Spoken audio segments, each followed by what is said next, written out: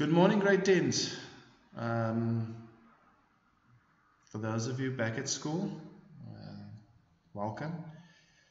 For those at home and have chosen to remain at home, I know this wasn't an easy decision to make, you and your family, but you must do what is best for yourself and your loved ones. And we will try our best to support you and try our best to assist you, all of you, whether you're at school or not, during this very uncertain times. Today we're going to look at a poem or study a poem called A Young Man's Thoughts Before June the 16th by Fhazel Johannesse. A very powerful anti-apartheid poem with a very, very important message. When we study a poem or analyze a poem, first thing we should do is look very closely or study the title, because the title will give us some idea of the context or the content of the poem. A young man's thoughts before June the 16th. A young man thoughts before June the 16th. What jumps out, or the most obvious aspect of the title, is the date, June the 16th.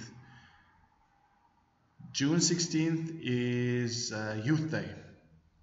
It's a day that we use to, or the day that is taken to reflect on the impact young people made during the apartheid struggle.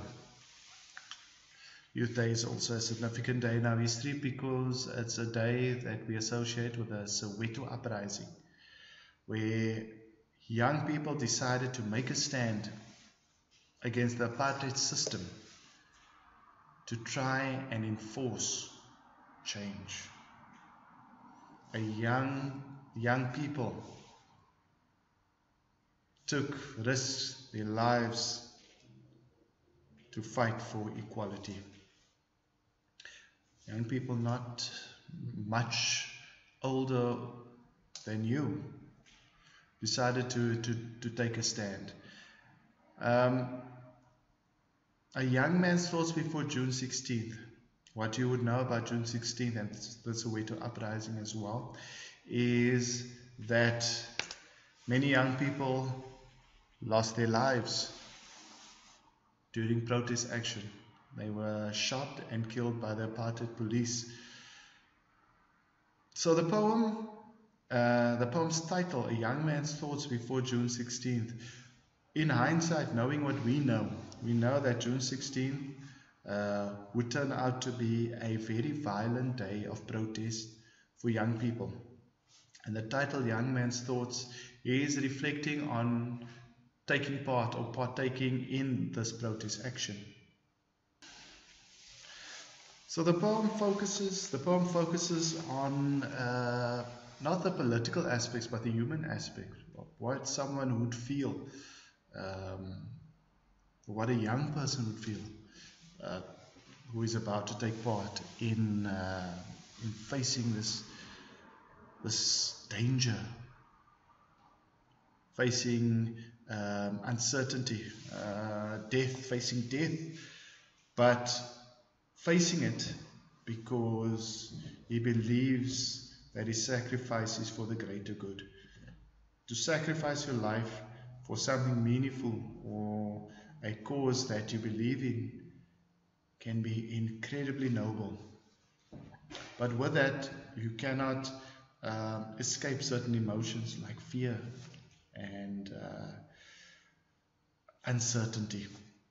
So Young Man's Thoughts Before June 16th, by reading the title, we know it's about a young man who's going to take part, he's going to take part in protest action on June 16th. Let's read the poem together. Tomorrow I travel on a road that winds to the top of the hill. I take with me only the sweet memories of my youth. My heart aches for my mother, for Friday nights with friends, around a table with a broad belch of beer.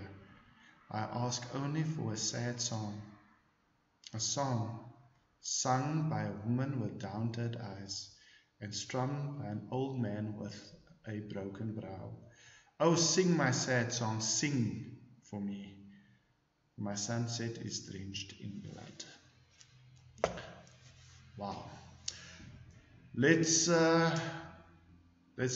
look at the obvious. What do you notice about this poem?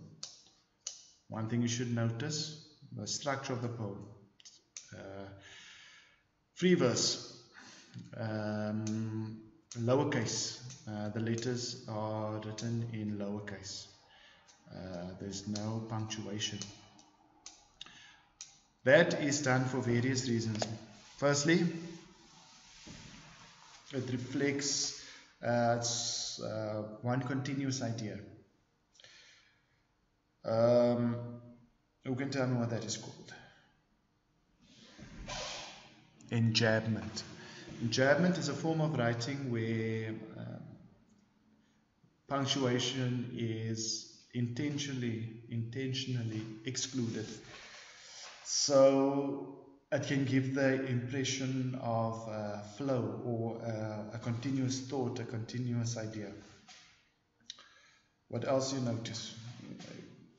If you look at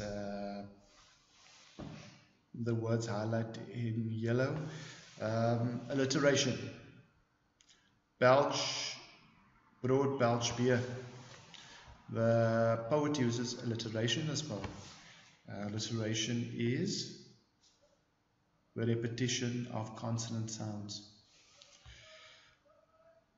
You look at the symbolism. If you look at the words highlighted, sunset, drenched, red, wines. The symbolism or connotation, meaning what these words represent, is very impactful. Wines, a winding road is a road that twists and curves up to the top of a hill. The connotation there, or the symbolism, is struggle, the obstacles, the difficulty that the young man faces. Sunset, the connotation there is death. The symbolism of a sunset is the ending of one's life. So we know at the end of the poem the young man dies, or he knows he's going to die. Drenched in blood, or red blood. Drenched, a very violent way of dying. So the poem starts with him reflecting on his life, how he feels, and it ends with him knowing his impending death. Let's look at the poem again. Tomorrow I traveled on a road that winds to the top of the hill. I take with me only the sweet memories of my youth. Memories of my youth. So the tone of the poem at the beginning is nostalgic, you could say. Nostalgic. What is nostalgia? Reflecting on past memories. Reflecting on past memories. Joyful or happy memories. So the poet, my apologies, the poet is thinking of a happier time. A happier time. What happens when we become nostalgic? We reflect on ourselves, we reflect on a past memory, and we feel happy in the moment. If you think of a birthday celebration 4 years ago, you think about it today, you're suddenly taken back to that moment and you feel those feelings, you feel happy again. So the poet or the young man wishes for a happier time. As you read on, my heart aches for my mother, for Friday nights with friends, longing. So the tone of the poem changes to a tone of longing or missing. When you miss someone, you long for them. A young man also illustrates how young this person is, because when you're young and you're afraid, you want your mother, you want your parents. They offer you safety and security. When you face fear, they are there to comfort you. So the tone of the poem now changes to longing. Around the table with broad belch of beer, I asked only for a sad song sung by a woman with downturned eyes and strung by an old man, a broken brow, a song, oh, sing my sad song for me, for my sunset is drenched with red. And that final line of the poem is so powerful. For my sunset is drenched in red. Sunset, death, as we mentioned earlier. Drenched, blood. Red, blood. Covered in blood. Violence. So he knows he will meet a very violent death. But there's acceptance of it. Meaning, is it not better, or is it less fearful knowing you are going to die as opposed to not knowing when your time on earth will end? Okay. Very beautiful poem.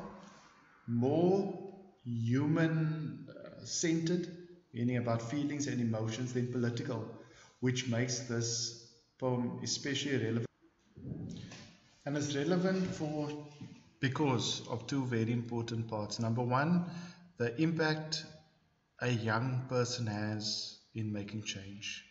You have a great power, and sometimes young people forget that you have it within yourselves. Once you develop your own ideas and the way you view the world, you can make a change. And also to remember the Soweto uprisings and and how those young people and the sacrifice they made for you today. Okay.